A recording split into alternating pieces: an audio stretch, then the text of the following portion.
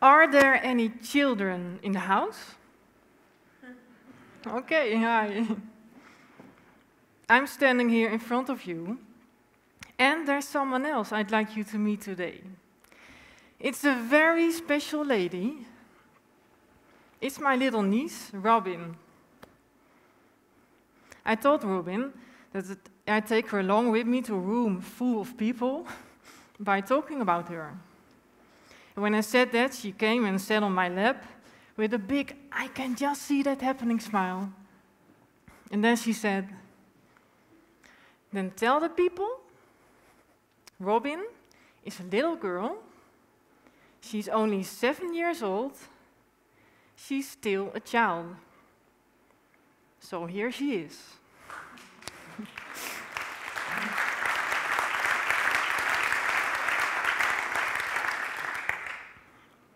2 days before Robin's 7th birthday, I bought her an enormous teddy bear. It was bigger than herself. I set off for the train station, carrying the huge bear. And at first, I held on to him in a practical way, with his head facing the ground.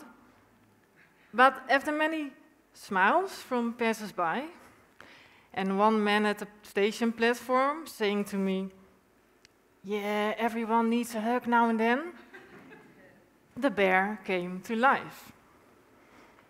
On the train, I gave him his own seat. But as the carriage filled up, I put him on my lap. And I could hardly see around him, but the bear was having entirely his own social life. Looks of amazement, happy glances, little chats, selfies, of course. It was a very funny and heartwarming journey. For me, totally unexpected. The next day, Bear and I went on to Terschelling, an island in the Wadden Sea, taking the bear with me. And that's where I was going to surprise Robin. Bear in the car, Bear on the bus, Bear on the bike, and then Bear on the boat. That's us. He's really big. On the upper deck, I settled down on one of those long white benches, and I put the bear on my left. Beside him was just enough space left for one lucky person to sit. But once we were sitting, I had second thoughts. Enough people would find it antisocial that Bear and I were taking up so much space, just for the fun of it. I looked at Bear sideways. Hey, Bear. And my first instinct won. That empty spot was for a lucky person. And that person arrived. A family sat down on the bench opposite us, and the father was keen to sit beside Bear. Oh, does he always grin like that? Again, friendly comments and cheerful moments. Wow, you could travel all over the world with a bear like that. I also noticed a man sitting by himself. He had a weather-beaten face. It made him stand out. He was so unlike the others. And I thought to myself, this must be a real islander. Someone who has his own view of mainlanders and of beer. When we arrived and everyone was moving toward the exit, this guy came up to me. Is he coming to live with us on the island? And then he surprised me by asking, what's his name? Bear. On the return trip, I was up on the deck again, without Bear. Bear stayed on the island with a very happy Robin. How different it felt. No smiles, no chats with people, everyone sat there, busy with themselves or each other. Me too. A week later, I was telling a friend about the trip with Bear. And I heard myself saying, That bear brought so much joy and connection. And my friend replied, "It touched your inner child. And hey, you can do that without a bear." How close this came to my deepest desire. To connect with this energy, with my inner child, with my imagination, playfulness, joy.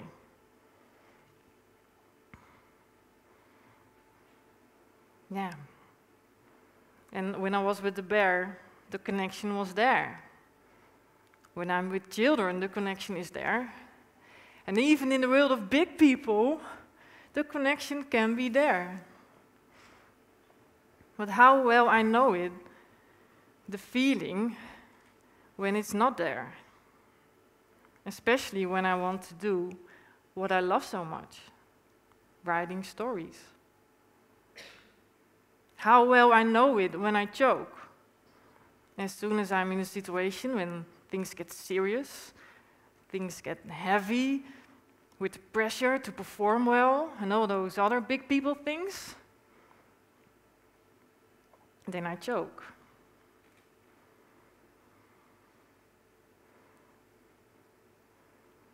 When I was preparing this story, I heard a voice in my mind saying, "What's so good about having fantasy? No one takes you seriously for it in the adult world." This was my shadow speaking. And I felt a tremendous resistance to it. No inner darkness. I don't want any shadow in my story. I want to touch the hearts with joy. When I next met Robin, I was still confused. And she asked me, "What's your story about?" Well, it's about how big people can act and feel like children. Big people were once children themselves. And when you grow up, you take it with you inside yourself. "Oh," she said, "no matter how old you are, you always be a child inside."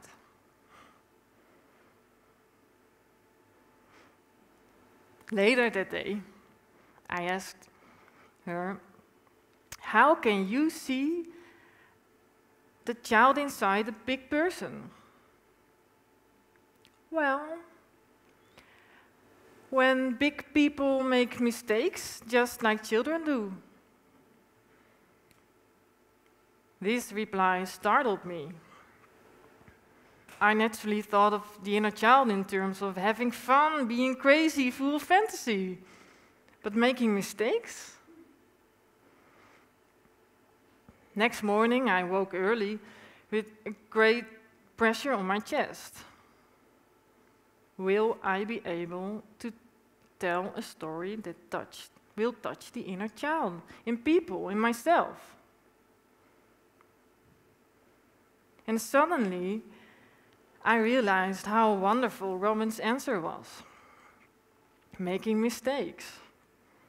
From a child's perspective, it's just part of the process of being a child. Children do things for the first time, children learn, children make mistakes.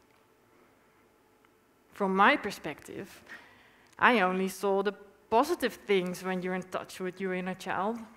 The fun, the fantasy. But can I, a big person, let myself make mistakes? I looked into the shadow. And instead of a huge, dark monster, I saw that I pushed a child into the shade. A little girl who makes mistakes, who still doesn't know how to do things, who wants so much to do well, hidden in the shadow. A little me. And she asked me with her eyes, "Do I get in your way?"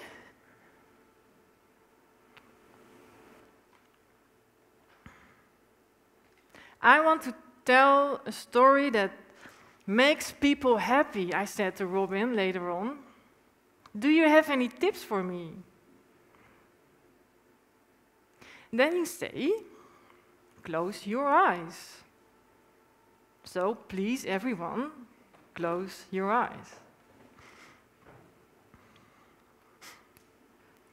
You're on top of a hill, surrounded by trees, and the colors of the leaves are yellow, orange, and shiny red. The sun is shining. There's silence.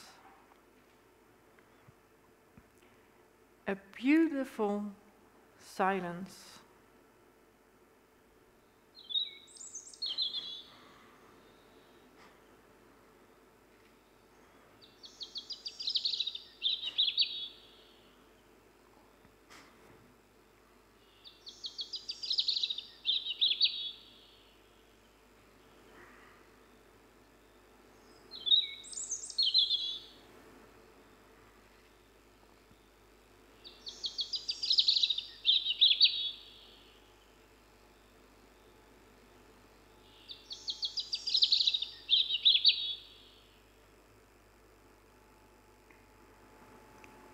If you want, you can open your eyes again. Thank you, Robin. You have lighted my way. My inner child's journey with the bear became in the toy store. And we near the end of this story now. But maybe our journey has just begun. I brought Robin to bed and lay down beside her. Bear, Robin, Lisette.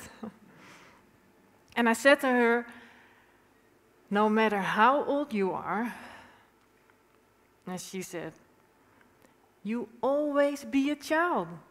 You have to say that at the end.